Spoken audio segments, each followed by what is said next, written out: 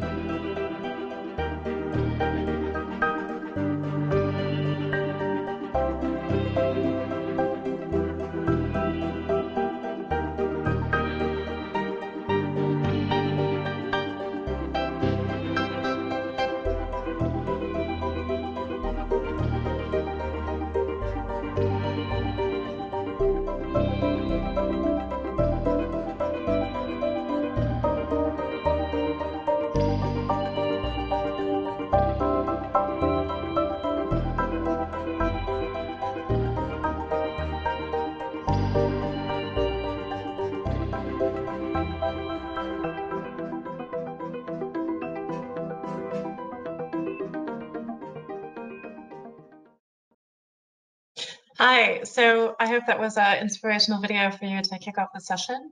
So my company, Gilytics, which I'll talk about in more detail later, is actually using satellite data to help to accelerate the energy transition, which is a really exciting adventure to be part of.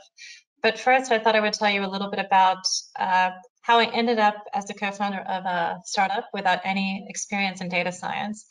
And I guess to kick it off, I wanted to know a little bit more about the audience with a poll. So how many of you are currently on the job search? I think there's going to be a poll that will appear.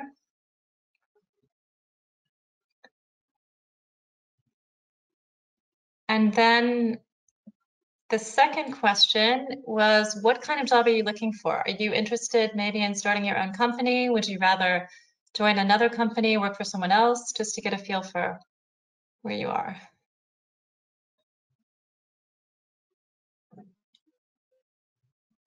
So maybe if we could quickly look at the results when we're done with that.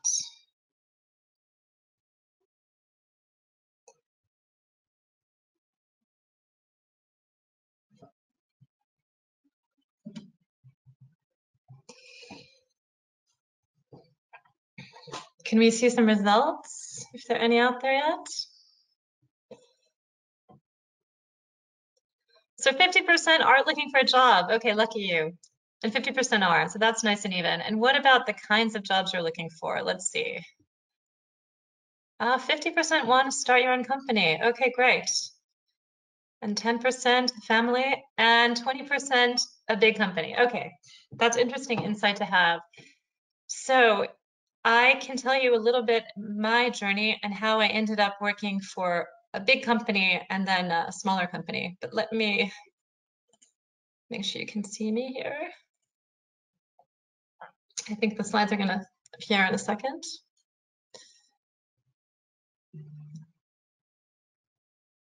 Great. So I'm just going to make sure I can transition here.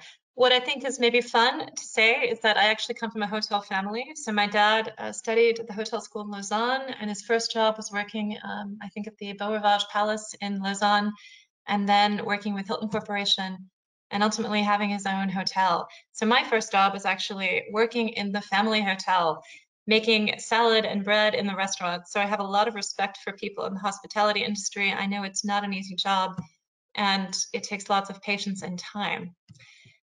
I also want to just switch the slides here. Let's just see what I need to do. Just to switch to the next slide. There we go.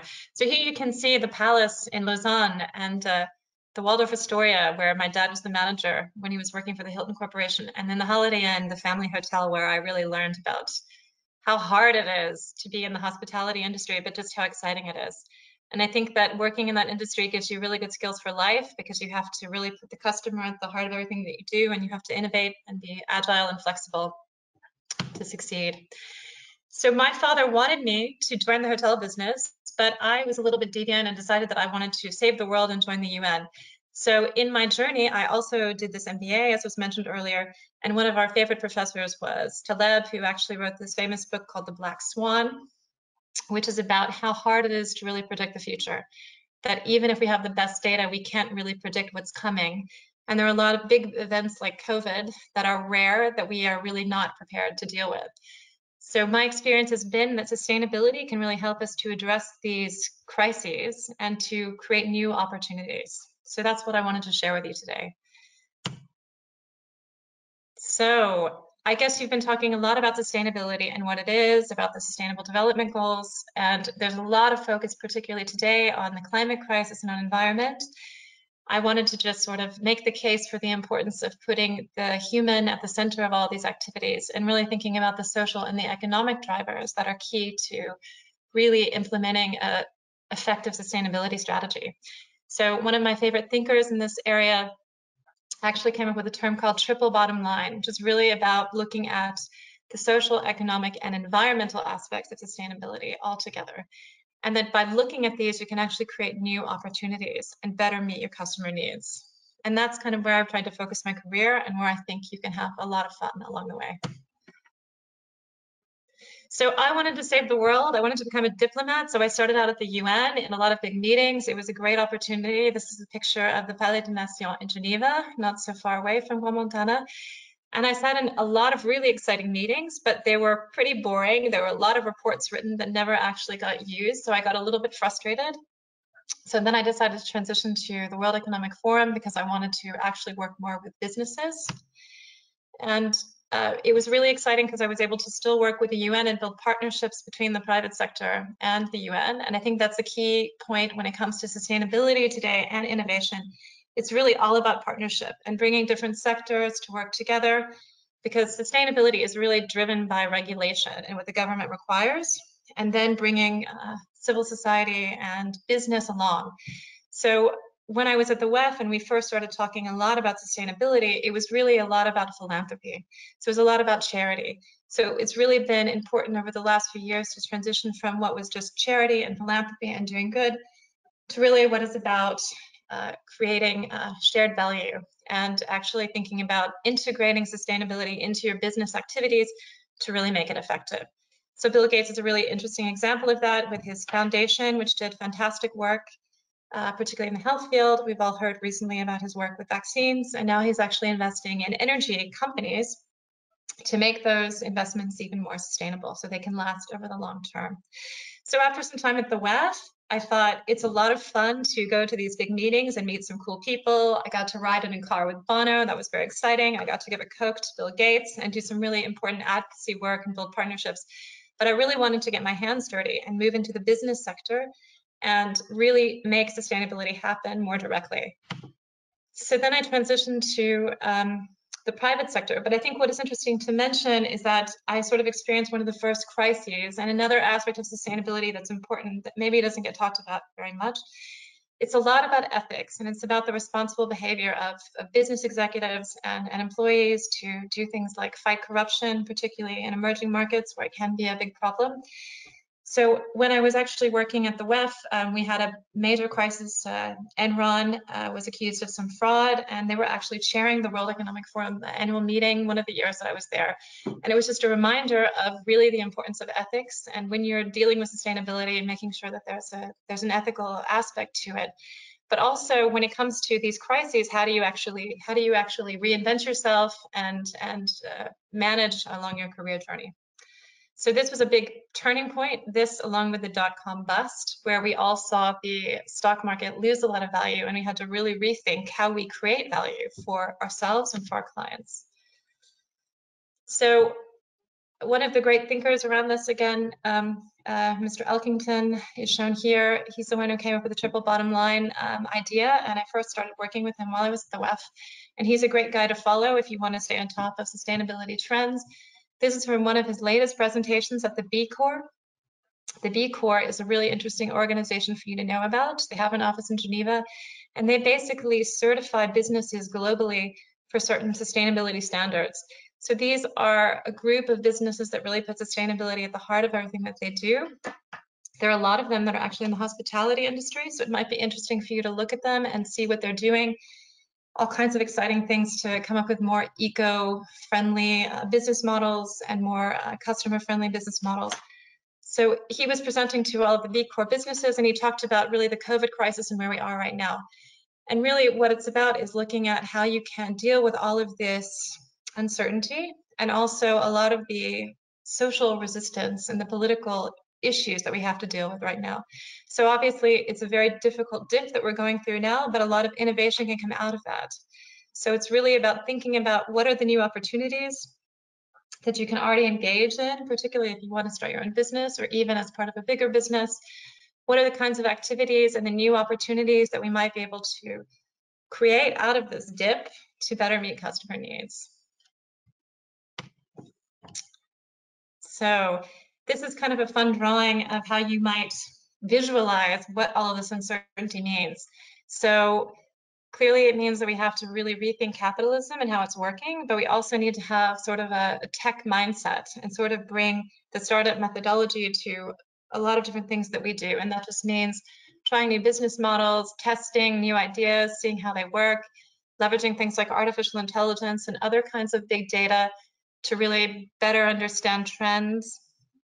And so I think this is sort of an interesting visualization of how we can both address the Sustainable Development Goals, but also create new growth and new business opportunities with business models that are really, really changing and new ideas that I think all of you could develop in the hospitality industry if that's where you choose to stay.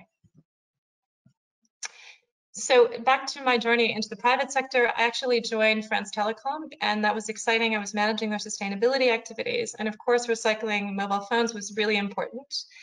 And looking at reducing carbon, that was really important. But I think what was even more valuable was the stakeholder engagement that we did to really understand what were the needs of our clients and how we could better meet them. So we did a whole series of interviews with clients and also with NGOs, with political leaders, with the media to understand what do they really need. And we identified a whole new range of opportunities and also risks that we have to manage better. So for example, when we talked to clients in emerging markets in Africa, they didn't have any banking source, and they also needed health services. And we were able to use our mobile service activities to deliver the mobile phone banking, which was a great project, and to do that before people in Europe were using mobile phone banking. So we were able to bring together a coalition of governments, people working in R&D in the company, and also small micro enterprises to actually deliver a mobile phone banking platform, which created a lot of new opportunities for entrepreneurs. And it was a really exciting thing to be part of. Another big thing that we had to do there was, for example, work on privacy standards and work on human rights issues, because that was actually a big concern for our clients. to feel that we were using their data in a responsible way, and that we were also giving them a way to manage their own data and privacy. So those were not really environmental aspects, but they were key social, I would say socially driven activities that were able to generate a lot of revenue for the company while also allowing us to really be more sustainable. Then there was another crash. So actually, I went to Harvard and I did my master's, and it was interesting because I had a contract and the job got canceled because there was such a crisis in the economy at the time. So it was interesting to think, okay, how do I reinvent myself? I have years of sustainability experience, but I couldn't get a job in sustainability because most of the jobs disappeared because they weren't considered part of the core business. So I had to really rethink what I was going to do.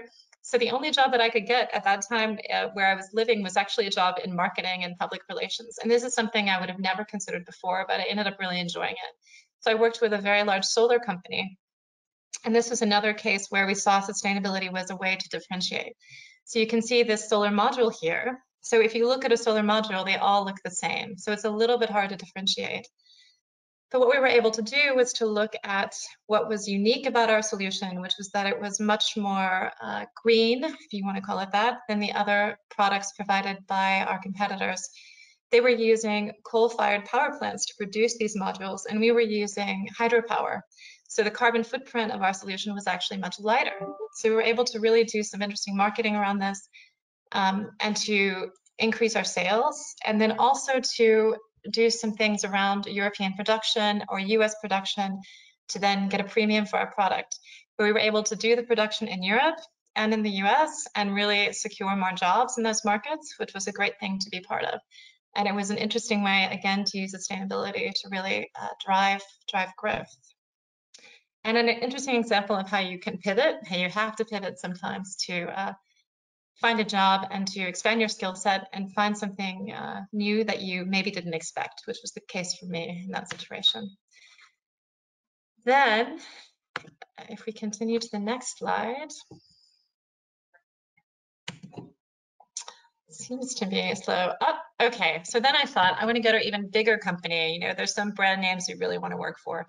I don't know what they are in the hotel business. Maybe you want to work for the Four Seasons. In energy, GE was sort of the gold standard. So everyone wanted to work there because they had the biggest portfolio of products when it came to energy. They were doing everything. And one of their really interesting campaigns was called Eco Imagination. And it's a great example of how to use sustainability as part of your strategy, but also as part of your brand and marketing activities. They invested a lot of money in R&D to develop new products to better meet customer needs, trying to transition from coal-fired power plants and nuclear to other kinds of technology, including software. So it was a really exciting company to be part of. And this Eco Imagination campaign was very interesting. And it was a full program that went on for several years. There are a lot of case studies available about it. So I would encourage you to read those and learn a little bit about how you can really integrate sustainability into your strategy and into your marketing activities. And then what was kind of interesting was that we had to transition in the company to really become more digital. And this is something that's going on everywhere. I'm sure you're all aware of it with the fourth industrial revolution. We have to really think about how to leverage data and how to make things more automated and really be more efficient and optimize our activities. So GE wanted to do the same thing. And it also was a lot about innovation. So in order to continually innovate, we introduced a program to actually bring Silicon Valley methodology called FastWorks, basically based on something that a writer called Eric Ries developed to figure out how to pivot and change and innovate in the company more quickly and come up with new products. And this is also, again, about putting the customer at the heart of everything that we did, constantly trying to come up with minimal viable product. If we saw that there was a need, we would develop a small prototype, test that with a client, see if it would add value. One of the biggest examples was something called a digital twin. So I could take a gas turbine and I could make a digital model of that and I can monitor the activity of that gas turbine and figure out when it needed to be repaired and do a lot of things to optimize the performance of the fleet using the power of big data. So it was an exciting thing to be part of, to make sure that we could really innovate at the pace that we needed to, and to try and roll this out into the company. It was a great experience.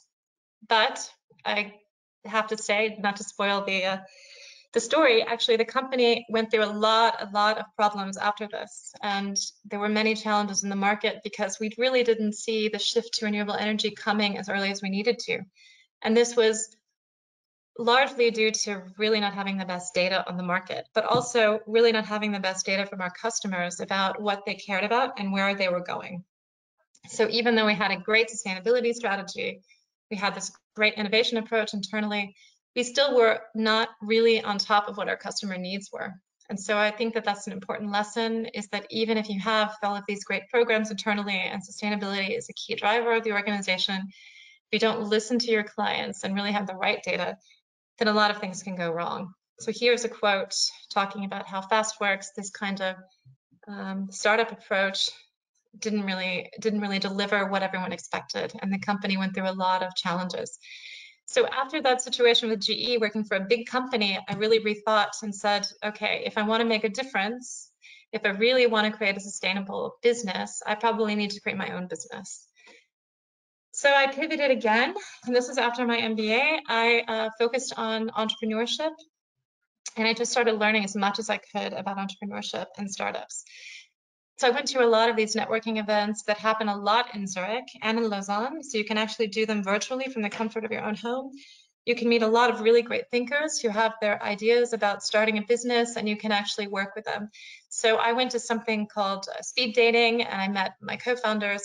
This is an example of one that took place this week. So I encourage you to look at those opportunities if you want to start your own business and see who's out there and really learn from them. So I did a lot of listening, talking to other co-founders, thinking about what are my skills, what can I really do to add value, building on my energy experience. And it was a great chance to learn. And so I really would encourage you to look at those opportunities. And that's where I started working with a lot of ETH organizations, including the Entrepreneurship and Innovation Lab, where our company currently sits. So it's a really inspiring place to be, because there are a lot of people that are building their own companies, so you can learn a lot from them in the process.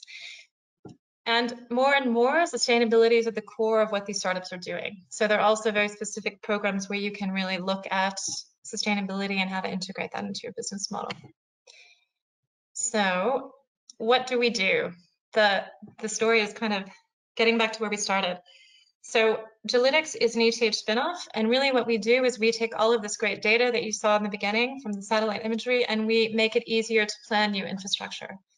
So what you see here in the background is SBB, one of our clients. They have a lot of lines that they have to repair. So that can include building new lines, repairing old lines, building new railway. So we can basically automate this process and make it much more digitized. So we take the data and we combine it with 2D and 3D visuals and give them the tools that they need to better communicate. And this is really critical now as they try and better serve the needs of their clients from their desks. So instead of going out into the field as much as they used to in the past, they actually have to do a lot of this sitting behind their desk somewhere. So we're helping many clients to automate this planning, and then our ultimate goal really is to contribute to the energy transition and become the software standard for planning of this kind of infrastructure. So I'll just touch briefly on what the planning problem is. I think this is a problem in most industries. I think in hospitality, Airbnb and Kayak, many other players have really helped to digitize the industry, but in many other industries, they're much more behind the curve because they haven't had to change and adapt so quickly. So most of the projects that we deal with are actually over budget, and there's millions of euros that are lost in the process, and they're often very, very late. So many of the things are manual. So looking at these kind of gaps is a way that you can identify potential opportunities in any industry. There also is a lot of social resistance. So definitely there are very large environmental concerns, but there are equally a lot of social concerns. There's a lot of social resistance when it comes to where you're putting new infrastructure, think it's the same thing when you're trying to decide where to put a new resort. There's a lot of resistance often in the communities, so you have to think about what's the most responsible way to do this, to engage all the local stakeholders so we can get approval for the project, but do it in a sustainable way. So what we do is really try to help to address the concerns that landowners, that NGOs, that governments might have to make new infrastructure to make this process easier and faster.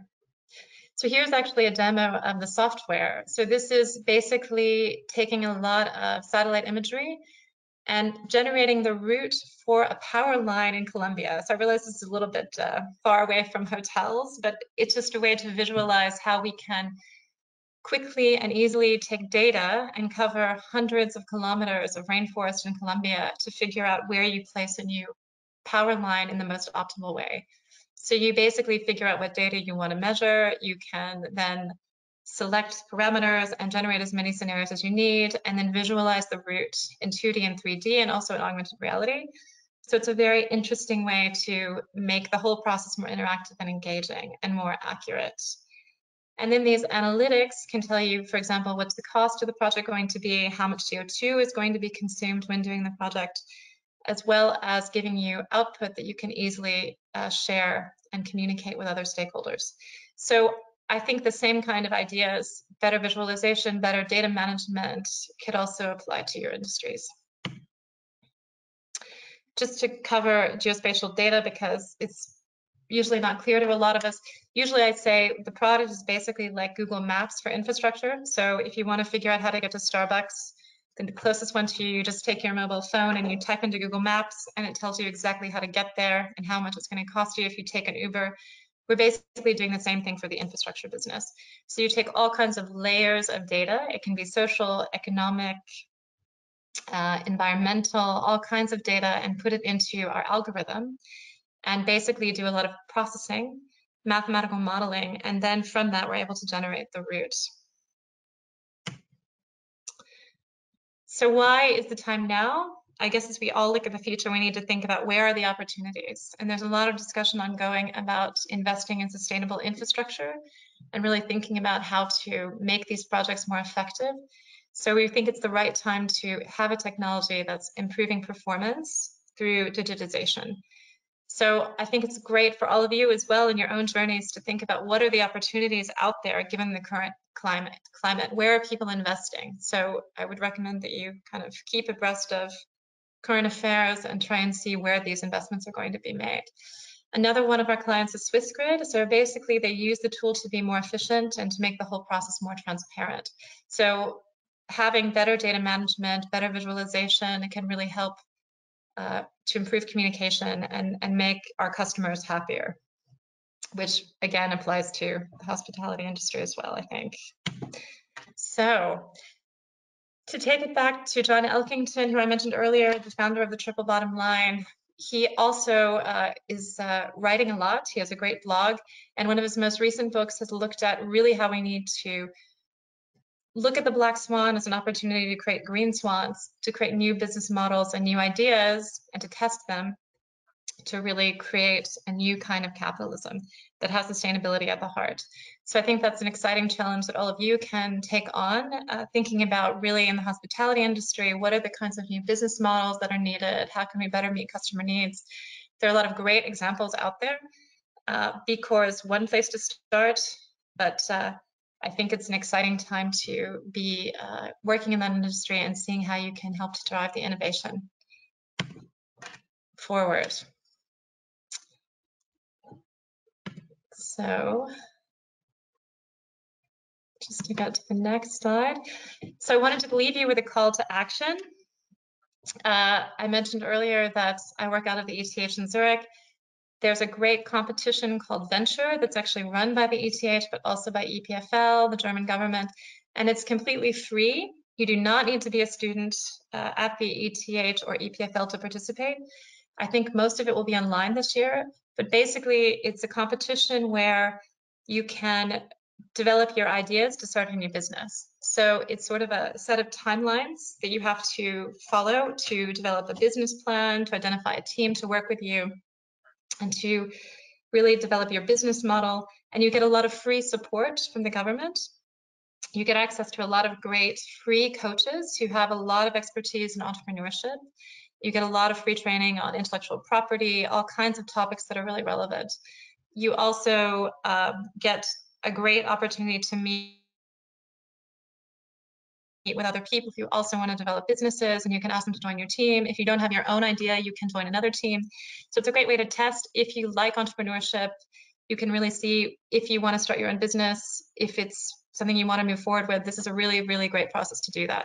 So the submissions are open, and it's not very complicated to do a submission. It's just a short PowerPoint, and you can submit your idea and still benefit from all of the resources for several months. So it's a great way to test and to challenge yourself a little bit and meet some really great people. So I encourage you all to participate in that if you're interested. There's also the Impact Hub in Zurich. They're also in Geneva, I think, and Lausanne. They have a lot of great ideas linking business with sustainability. So a really popular buzzword for the moment is something called circular economy. I guess you've heard about it, really looking at the life cycle of products and thinking about how to reuse everything and to reduce waste. There are a lot of great ideas around food, for example, in this area. So they also have at the Impact Hub a series of free training courses and also an accelerator where you can submit your idea and get feedback and get free coaching and join a community working on these topics. Again, it's totally free. All the events are available online. So I'd encourage you to look at those events, think about attending some, and just get a feel for if you think it's the right area for you.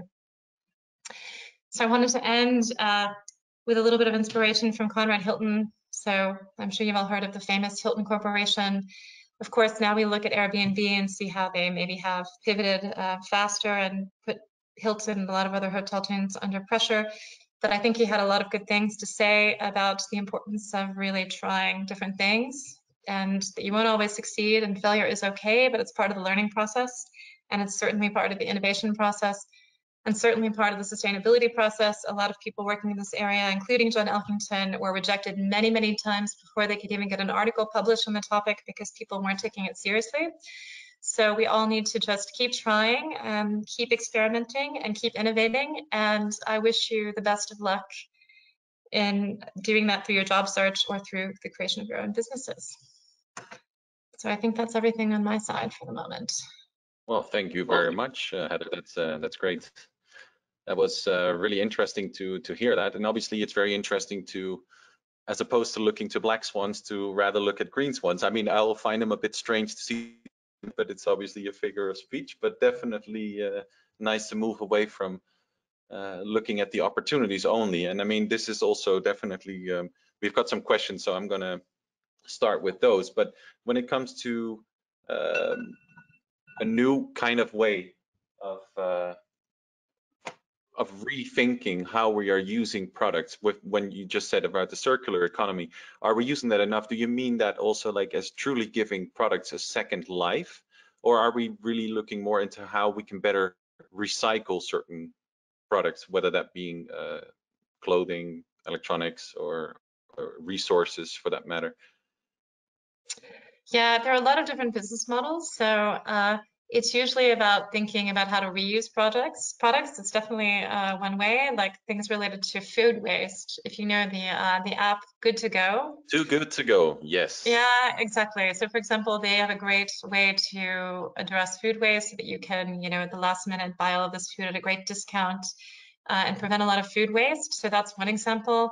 There are things like clothing. So one of the startups that we worked with was sending a box of baby clothing every few months, basically preventing a lot of waste as kids are growing quite quickly, throwing away clothes. So that's another interesting model. It's a subscription model. There are many, many great examples. And I encourage all of you, because it's probably closely linked to the food and beverage industry and hospitality, to think about opportunities there. Yeah, it's actually a better way to see all surpluses of food being thrown away, to still be able to give that item a good cause, or to be able to resell that still if it's still in good order. It's obviously much better. I've got a question coming in from Marnix4 saying, how do you think capitalism is a sustainable system for the future?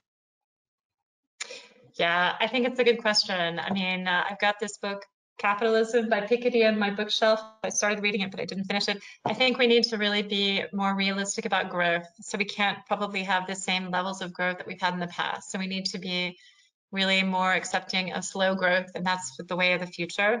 And that should make it easier to have a more sustainable growth. So I think that's definitely part of it, and probably a little bit more government regulation is required. If we really want to be sustainable, we're going to have a little bit more regulation, probably have a price on carbon to really change behavior. So I think there's definitely a role for government to potentially get more involved in several situations. Do you feel that there's not enough legislation in that sense, or that we are, because I mean, obviously we're having some companies that are very high into, I would say, governments itself. They've been driving economies for a long time. We're obviously touching the fact that you've worked for GE Power.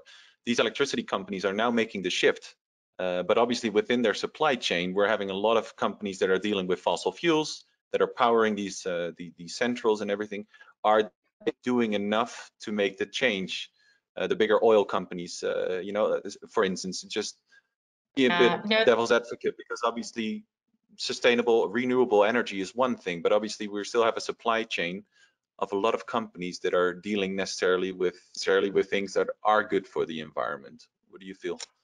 Yeah, so definitely they're not going to change unless there's more regulatory pressure. So one of the great things about a startup is you can work with all of these clients, including oil and gas companies, and try and push them to digitize further and to build this new renewable energy infrastructure faster. So from what I've seen also with sustainability, if it wasn't mandated by the government, it was very difficult to push it forward unless the companies saw a business opportunity there, which is why it's really important to use business skills and use a business model approach to sustainability to make it really sustainable and viable.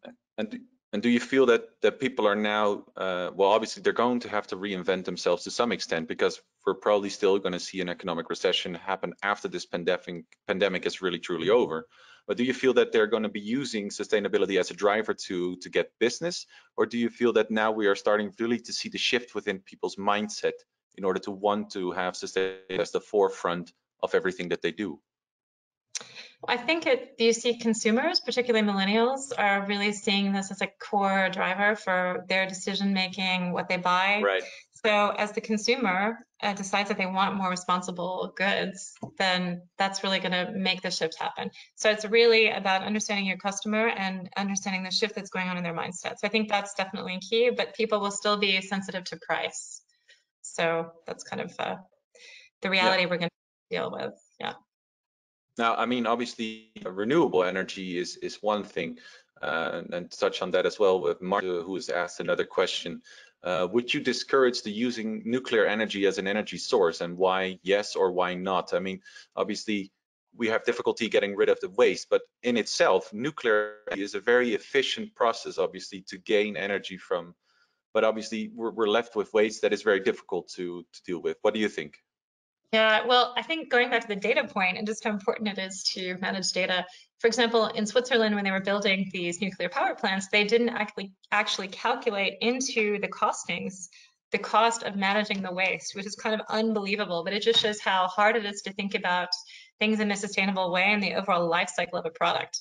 So I would say it really depends on the country. So the citizens have to decide if they are comfortable with this. And so France thinks it's fine. That's great. They have systems to manage it.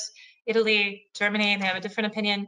So I think it's really up to the citizens in each country to decide really what's best for them. Yeah, or should this be driven more by the European as a factor of like as a collective, or do you feel that this is up for the governments in their own right to think about? I think to be realistic, it's going to be really on a case-by-case basis. So I think that every government is going to decide what's best for their citizens, and that's just the reality.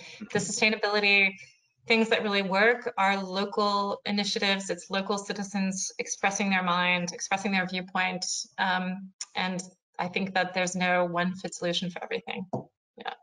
No, definitely not. I got another question coming off Joke Tasma, who's saying, is the Dare to Venture forward available to students outside of Switzerland as well? You know what? I'm not sure what the requirements are. It was before, of course, when things were not online, you had to be a resident in Switzerland. It's worth looking at their website. Probably if you join a team that's led by someone who is Swiss-based, there could be the potential to join. So I would look into that. I can't give a complete answer, but it would be worth exploring. Well, that's Yoke, I would say go try to look it up on the web and then see what the actual requirements are. And if it is open to students outside of Switzerland, please pass it on. I mean, obviously, we need as much ideas as we can get to help us and the impact, save the planet. Sorry. The Impact Hub is globally active. They're all over the world. So Impact Hub is really in almost every country. So I would look at the Impact Hub network in your area and see where the closest one is, because it's also a good entry point to similar activities. Yeah. I mean, when it comes to entrepreneurship, you said there is still a lot of opportunities now that are going to be coming in regards to sustainability for entrepreneurs.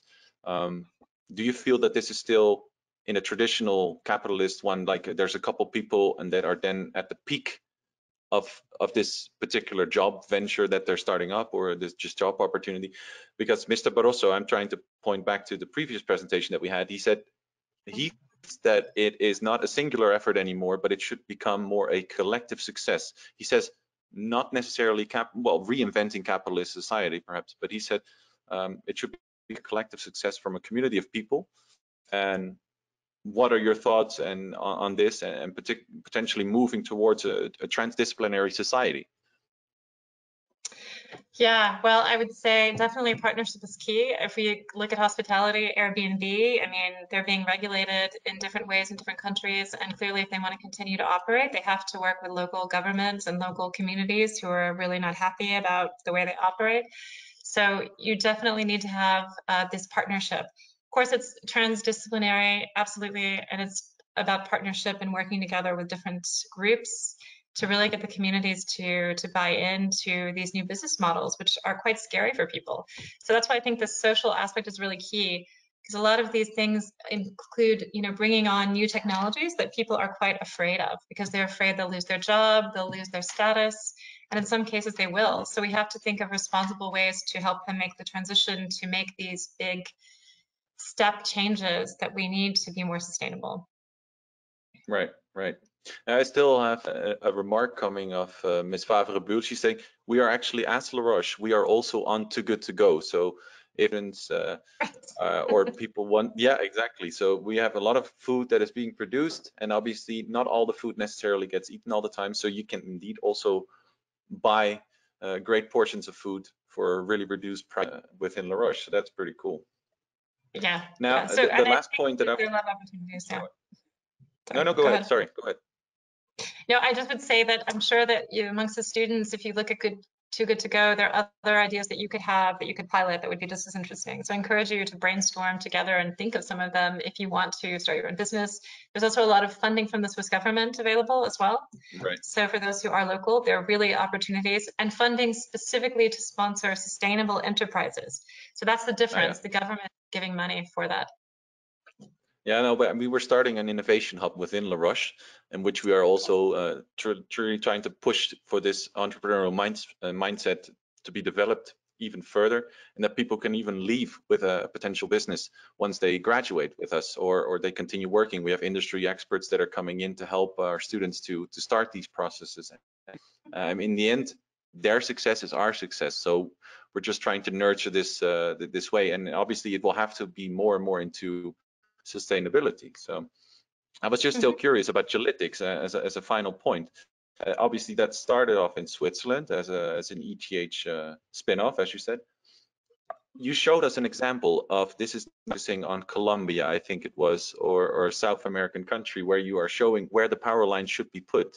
Are you feeling that for Gilytics, this is a very big market to go and look into to make the right decisions when it comes to creating new energy or power lines whatsoever, so that they don't cut away from the forests that are also so important for the world in that sense? Are you really feeling that the BRIC countries are very your main focus?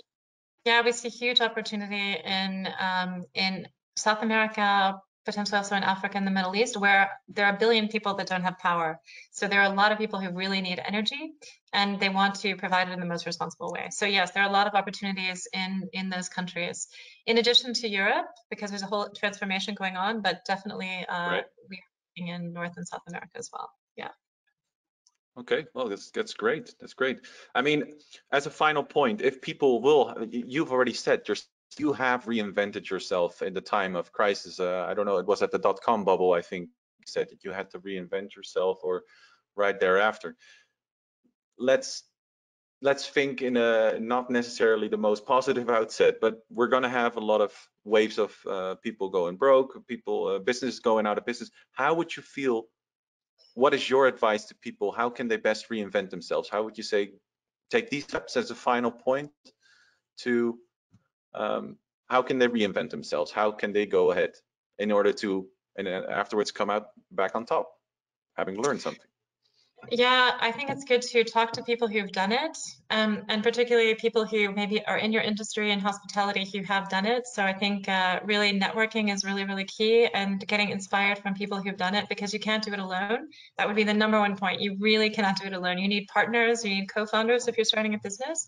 And we're really lucky here in Switzerland, and also online, you can access so many things for free, attend so many conferences, really networking and learning from other people and getting a coalition behind you, maybe even a mentor who can listen to you and guide you through the process. That's really critical, because if you do it alone, you're much less likely to be effective, and it just takes longer and it's less fun. So build a coalition Definitely. for yourself.